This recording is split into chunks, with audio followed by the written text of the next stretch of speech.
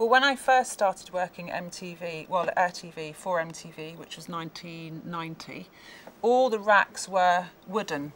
So they were all bars, and this is the Betacam tape, and we never had them in the boxes, we just used to chuck the boxes away.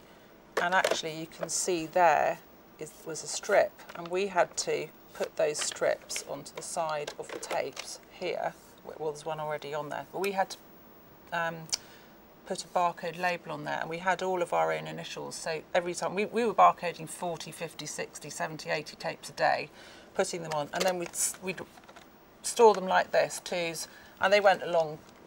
A room like this would be one end to the end would be rows and rows and rows of tapes. And then we got very technical and got metal racking called roller racking, so you could fit a lot more tapes, because we were always getting more and more and more tapes. It was growing, it was a growing machine.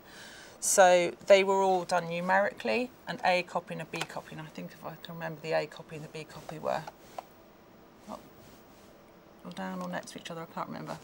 And yeah, that was really important. They were properly marked with the A copy and the B copy. The A copy never left the building, that was the transmission copy, and the B copy could go out to edit.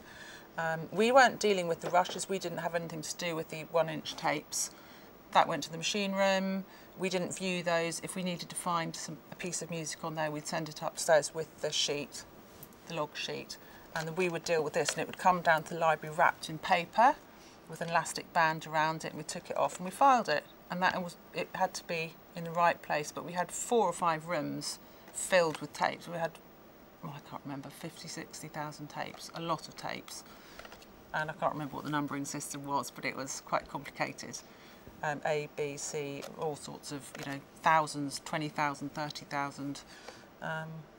Yeah, so organisation was the key.